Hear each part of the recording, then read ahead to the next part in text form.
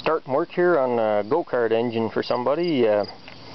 Just grabbed a 5-horse out of the shed there. The main factor is you need the long shaft there to mount the centrifugal clutch on, and I checked it out, and this one has a really good cylinder, and those are two good starting points. Then after that, the muffler bolts were nice enough to undo, so that's a good start.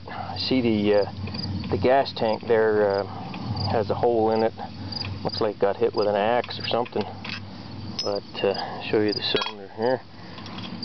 As you can see there's no scores or anything in it there, or anything serious at least.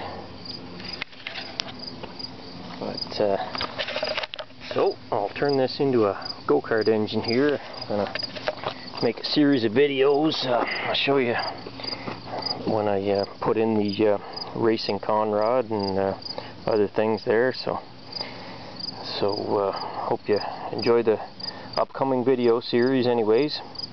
So we'll catch you later then.